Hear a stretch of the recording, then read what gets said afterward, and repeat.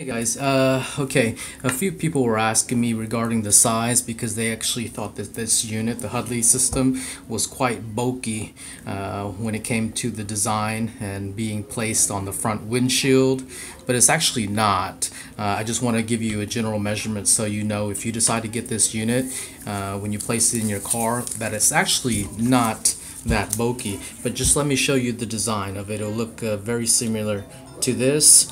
What this piece doesn't have is the actual bottom plate here that is mounted onto my front windshield, and so the shape will be basically just like this when you get yours in.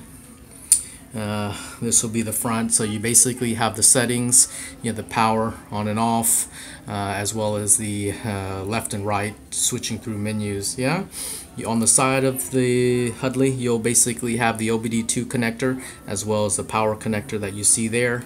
The back, this is the back of the system. Hopefully you guys can see this well. And then this is the front, where basically all the images will be projected from the projector there. Okay, in regards to the size itself, let me just kind of show you that it's actually not that big.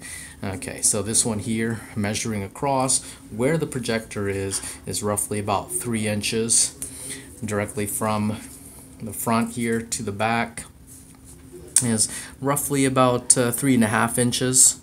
Yep. Height wise, how much is going to stick down from your window is not a lot, so I have it marked at the 1 inch all the way down. If you put the plate itself, probably close to 3, but not really 3, maybe 2, probably maybe a little bit past 2.5 is in terms of the size. Back end is obviously the same as the front itself, roughly around 3 inches. Yeah, okay. The coolest thing about this too as well is once it's on your front windshield, you are also able to tilt it both left and right. That's if the images projected onto the glass itself isn't clear. I'm sorry, not clear, but not straight, so you're able to tilt it both left and right. If the unit becomes loose, all you have to do is basically use a Phillips screwdriver and tighten up that bolt that's inside there. So that's pretty much it. That's the design. This piece comes off, you'll be able to see all the circuits inside. Yep, and so that's that.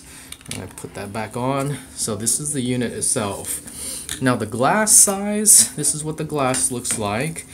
Roughly from side to side, probably close to about 6 inches.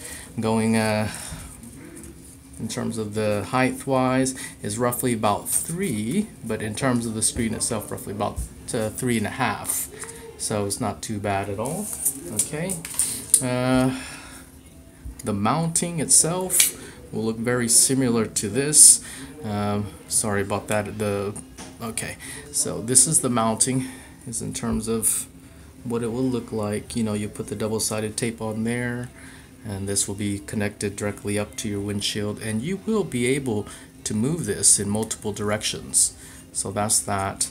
The glass itself is in a concave, is in terms of the shape itself, and so this is glass, so don't think it's plastic, okay? It is glass, and it is very reflective. Let me see if I get the angle of the light directly above me, as you see there. Yeah, so that's pretty much it. So this is the Hudly unit, this is the glass itself, and then that is the unit. Okay, alright, hey, thanks guys, I just want to show you the measurements. Alright, thank you.